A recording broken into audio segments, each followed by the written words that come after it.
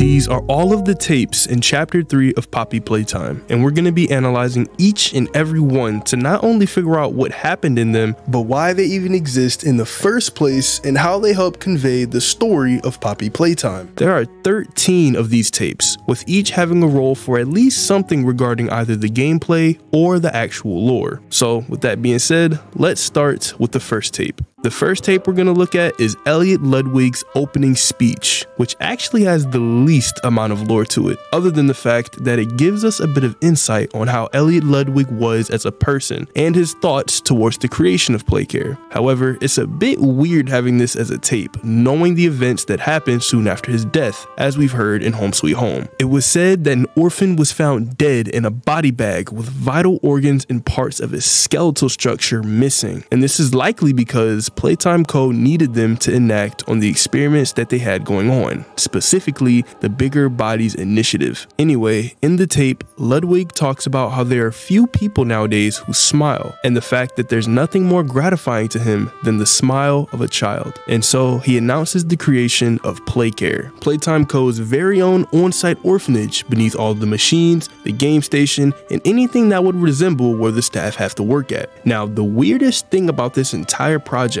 is the fact that the environment is all artificial. The sunlight, the sky, the grass, and anything that has to do with nature. It leads me to believe that Ludwig always planned on doing something with the children, whether that be experiments or something else. A smile is hope.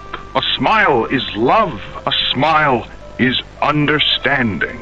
And there is nothing more gratifying to my soul than being the reason for a child's smile. To be the spark that ignites all their hopes and dreams, for it is only through hopes and dreams that we may create a better world. One where our children need not be afraid, one where they are protected. After all, this company and its toys are nothing without them. These children deserve to smile, they deserve to love, and they deserve a safe home. That is why it is with enormous pleasure that as the founder of Playtime Co., I announce Playcare, our very own on-site orphanage. In this next tape, which is the very first tape that we see in the game, a woman by the name of Claire Harper was questioned by an anonymous counselor regarding the events surrounding Mary Payne, a girl in Harper's care. Harper started to explain that Marie saw something horrible that caused her to start screaming and move erratically after Catnap used the red smoke to put the kids to sleep. Harper initially believed she was dreaming, but upon approaching Marie, she noticed that her lips have become blue, her eyes have dilated, and her skin is hot to the touch. And when asked what she saw, Marie said that it was a colorless monster. And when Harper says that she wants to see how Marie is doing, the counselor tells Harper that Marie is being watched over by medical staff and that she will be okay. But Harper is disappointed by this response and angrily yelled at the counselor, demanding Mary be given back to her. All right, Miss Harper, please explain the situation. Spare no detail. Well, like any night, all the children were getting to sleep. It was peaceful, quiet. Catnap had the red smoke in the room. Then suddenly, there was this scream. Nightmares happen, I know, but this, dilated pupils and quivering lips. The way her eyes darted around the room, and I swear, her hand in mine, it felt like her blood was boiling beneath her skin. She saw something too, something horrible. I'm sorry, I don't mean to. Miss Harper, we'll provide the very best care we can offer. You have my word. But this is important. Did Marie happen to describe what she saw? Yes, a monster, she said that it was colorless. Gosh, I could feel the poor little heart pounding. For her, it was right there. And her movements, they were so wild. Arms flailing, legs kicking. I wanted to talk to her, see how she's doing. I really need to hear her voice right now. That would not be advised, Miss Harper. There are many concerns we must address at this time. But vitals show normal, and we'll continue to monitor. She'll be okay. No! Well, pardon me if I'm not comforted by that. Just bring my little girl Now, this tape is a pretty quick one, as it's just the tutorial for the new GrabPack 2.0 that we managed to get our hands on a bit later in the game. It basically lets us know that this new and improved GrabPack has extended wire length, easy hand swapping, and air jets, so you essentially take 0 fall damage, though you might have to watch where you end up landing. The fourth tape we're going to be looking at is the tape that we find inside of one of the rooms in Home Sweet Home, and it's essentially just an introduction video to all of the new employees who decide to work here. In the tape, a supervisor welcomes new hires to Playtime Co. and assures them that they will find their new family to be as caring and supportive as their own, all the while showcasing a regular and happy image of Huggy Wuggy. The supervisor then lets them know that they're able to observe the kids, stroll the hallways, or even take a seat in the mess hall. The man also offers them to join the science innovationists or the Playcare counselors, which, if I'm not mistaken, are the roles that are very involved with the experiments. But from this point on, the tape gets scarier and scarier due to the red smoke that we inhaled upon entering Home Sweet Home. Huggy's face gets more twisted and grotesque, and the supervisor calls the player out for coming back to Playtime Co. years later with a new sinister tone of voice, claiming that the toys are watching and waiting to eat the player. And at the very end, the supervisor says, "Welcome home," as the tape stops, and then a nightmarish version of Huggy Wuggy emerges from the TV and chases the player down the hall, eventually killing us and having us wake up from whatever nightmare or hallucination we were just in. Greetings, employees, and welcome to your first day here in Playtime. We're certain that in the days to come, you'll find your new family here every bit as loving and supportive as your own. Feel free to wander the halls, sit in the mess for lunch, or watch our children play and learn to their little hearts' content. Join the innovationists, where the bounds of science are continuously pushed, or join the counselors of Playcare, whose diligence and care for our children will help shape a brighter future. Just you see. Now, every one of you has your part in that future, so should you come back tomorrow feeling unhappy for where you are or what you've done, worry not, for your supervisor is here and happy to listen. And should you come back years later, your conscience finally getting the better of you, may you descend into the dark and the dust, finding all that awaits you are incomprehensible horrors, each hungry for your return, each eager that they might find you. Perhaps they'd smile at you from a shadow, their smiling mouths full of teeth and meat and plastic, watching and waiting patiently for their turn at a warm welcome. Or perhaps they won't allow you such time to figure your place in the world you'd left, a world that's theirs now. Welcome home. Now, it's unknown why this actually popped up in the hallucination, but I'm led to believe that this is because we, the player, are scared of Huggy Wuggy. Or it could be the fact that Huggy Wuggy is a very iconic character in Poppy Playtime. But whatever the case is, it's pretty safe to say that this second half of the tape was not supposed to happen for the other employees. This fifth tape is known as Samuel Lee's Last Day, which records what sounds like Miss Delight and the children of Playcare celebrating the adoption of Samuel Lee, with the children having no idea of what's actually gonna happen to him. Now, I'm led to believe that whenever a child is adopted and sent off, the celebration that they end up having is just masking the fact that the child is gonna be turned into a toy later on. And it's possible that kids like Theodore Grambell got this exact same treatment. Ah, and here they all are. Well, of course. They'd never miss this. Listen, Mrs. Brooks, we're going away. Tell us. This week, Dr. White here has selected our very own Samuel Lee. Now, before he goes, let's all give Sam one last goodbye, shall we? With me. 1, 2, 3. Goodbye, Sam!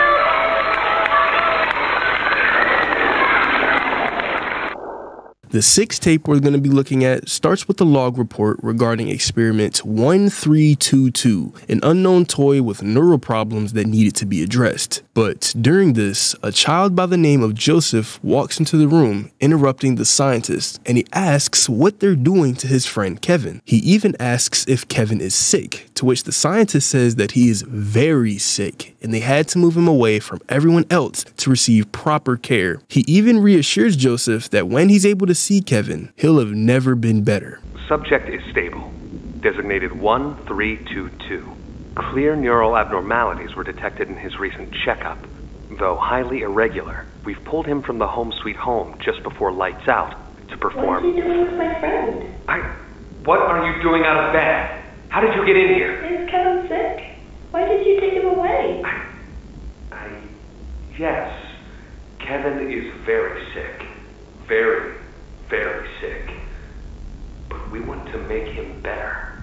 But he can only get better if we take him to where we can provide proper care and give him proper rest. Well, do you really think he will be okay? I should think so. We're good at what we do, son. We paid attention in school, learned, and got our proper rest when we needed it. Just like you need it now, I should think. Come now, let's get you on back to bed. Okay. It's been a pleasure meeting you, Joseph. And I promise you, your friend will be all right. When you see him again, he'll have never been better. Now, when the scientist says that Kevin will be a lot better, this is pretty much indicating the fact that he's gonna be turned into a toy, and that's apparently better than him just being a normal kid. And it's clear that Kevin was the first of many kids that went through this, as by the time this recording was made, they had already had experiment 1322. But as far as the kids' identities go, their names pretty much aren't brought up after this tape, so it's unknown what actually happened to them, specifically Joseph. During this seventh tape, Miss Delight talks about her brief conversation with this mysterious person and about how she asked where the kids were and if she's able to see them. But the person declined this, and Miss Delight says that's all he would tell her. But after this, she begins to laugh, saying that the person didn't reveal the kids' location, probably because he knew that Miss Delight would kill them all. Where are the kids? Please, where are the children? Are they in the same place as the employees? No. Are the children safe? Yes. Oh. Can I see them? No. And that was it. That's all he'd tell me.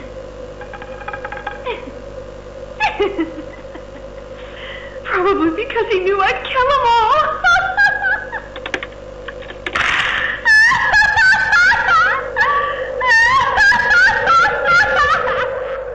For starters, it's very likely that this mysterious voice is Catnap, simply because of how Miss Delight mocked his raspy voice and how Catnap never intended to harm the kids, same with the prototype. And secondly, Miss Delight is likely talking to Barb about this, the weapon she carries around with her, and this is because she slowly started to see the weapon as an actual person. Plus, the tape literally has Barb as the picture for it, so that's pretty much a dead giveaway. And when Ollie lets us know that we have to go into the school at some point in the game, he tells us that Catnap doesn't usually wander over there. This is likely because of how violent and crazy Miss Delight is, and the fact that she'll pretty much kill anything, including the kids. But this makes me question where all of the kids even went in the first place. But more on that in another theory. The eighth tape we're looking at involves two employees, Stuart and Rich, and it's pretty much just a conversation between the two about Stuart considering giving his role to Rich. Rich starts off by complaining about the elevator, and they begin discussing the location and comments that the children should be able to see natural sunshine in a sky instead of one that's been painted and lit up with lights. Stuart then mentions that he needs to think about passing on the responsibility of his role to someone else since he's about to retire, and that person is Rich. Stupid clunky elevator. What was that, Richie? Nothing. Let's just get this shipment dropped and go. Hello, my name is Elliot Ludwig. Would you look around? I take it you're not a fan of these plays, are you? Nope, Never liked the feel of it. I mean, don't you think these kids deserve some real sunlight instead of floodlights and painted skies? Hell, we're not even allowed to talk to these kids.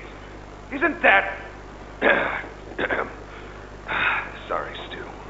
Sorry? That doesn't sound like the Rich I know. Well, trying to stop being so pissed off all the time. My wife says I'm a lovely man, but I gotta control my temper. So, I'm doing it for her. You're just different, Rich. Honest to a fault. But I always liked that about you. Yeah? Well, you're one of the few. You know, Richie, with my retirement coming up, they've been pushing hard for me to choose my replacement. I'm thinking about giving the role to you. What, really? Really? Nothing official yet. But I think there's a decent guy beneath all that graft. An honest, hard-working man. You proved me right. I said your chances are pretty good. Wow, I don't know what to say. I'm just glad to see not everyone in this place has it out for me. Not everybody, Rich. Not everybody.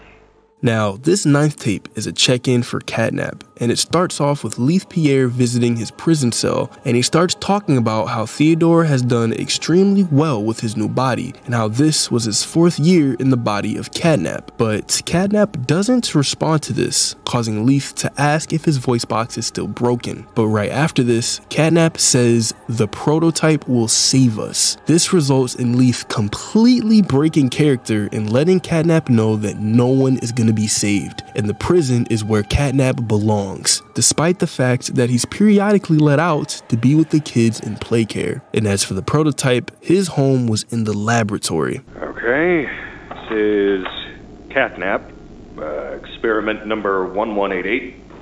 What's his real name again? Ah, okay. Hey, Theo. How you doing, bud? Normally I'd have Dr. Sawyer do this, but he's, out, let's say. So you got me until they find his replacement. First off, congrats. This is officially your 4th year in your new body, and you've made some real progress, pal. I was told that when you and the other smiling critters, you know, Dog Day, Picky Piggy, yada yada yada, were added into Playcare, that you weren't really getting along too well with the kids like everybody else was. But look at you now. The kids love you, and that red smoke. I mean, that's fantastic, isn't it? Is his, voice thingy still broken? Prototype will save us. Theo, nobody's gonna save you. This prison is where you belong. We'll let you out here and there to go see the kids in Playcare, but your home is here. And as for the prototype, his home is in the labs. This is your life now. Get used to it. Now, I'm led to believe that this prison Leith is talking about is the same prison that we see in the Playhouse, as it has no other purpose of being there. And it's kind of weird how it said that the experiments will forget who they were before being turned into a toy, and yet Leith still refers to Catnap as Theodore. But overall, this just shows how most of the toys were treated at Playtime Co., and why they were so ruthless during the hour of joy. The 10th tape includes a conversation between Stella Graber and Mr. and Mrs. Hartman about a potential adoption for a child named Jeremy. But as Stella goes through the form, she realizes that it says testing, causing her to stumble over her words and worry the couple. After being told about the mix-up, the couple gets extremely frustrated at this and demand answers. But it seems like Stella has no idea why this happened. Oh, Mr. and Mrs. Hartman. Come on in. Please, have a seat. How was your ride down? It was, nothing like we were expecting. Mr. Ludwig's speech was, well, it just confirms for us that you're the orphanage we want to go through. It's a truly magical place. I felt right at home from the second I entered. You opened that door the first time and you just know. You're never going to leave. kind of like finding a home as a child and always thinking of it when you want to feel comforted. I understand you want to give Jeremy that home? Yes, and we would like to adopt. Amazing. You'll be perfect for... Oh. What? Well, it appears there's been some complications. Complications? What kind of complications? I don't know. The form says testing. What does that mean? Tell us, what does that mean? Miss Graper, we deserve a better explanation than that. Don't you think? You're in charge of all this. How could you not know? And why are we only finding out about this now? I don't. I'm sorry.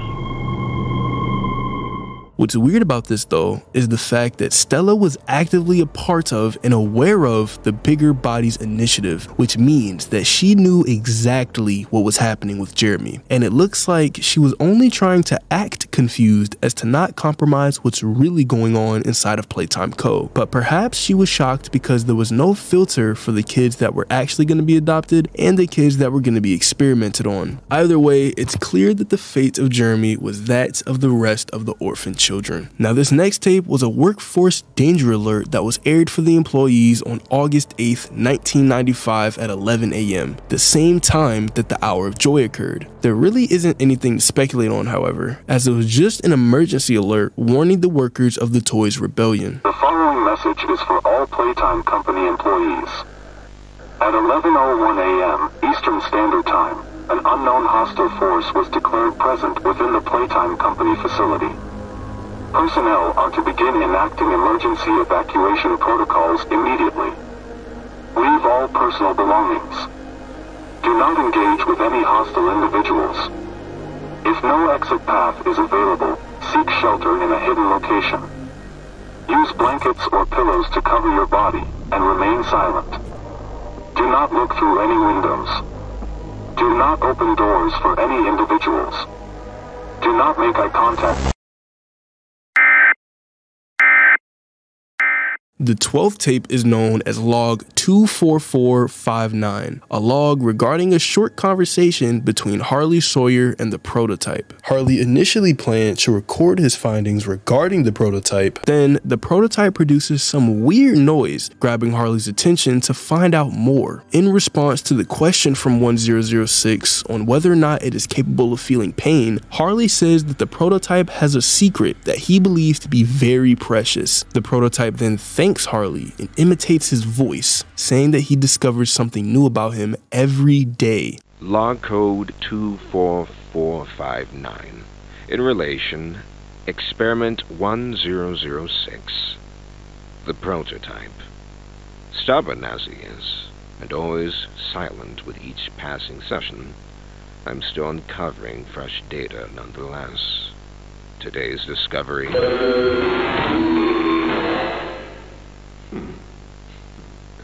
End of log. Ready to talk now, are you? I possess a question. Go ahead. Do you feel anything? This question referred to what exactly? You stick us, beat us, tear at flesh. Do you feel it? There's a secret inside you, 1006. Valuable beyond all measure. I cut and prod and burn at it, and I get closer with each session. So speak, or don't. Fight, or give in. Regardless, I learn something new about you every day. It excites me. Thank you. You thank me? Absolutely. I learn something new about you every day. And now for the last tape, which we know is the hour of joy. And for this, I'll just let it play out. But there's a secret hidden message that I put inside this tape. And the first person that types the message that I hid inside of the tape gets their comment pinned.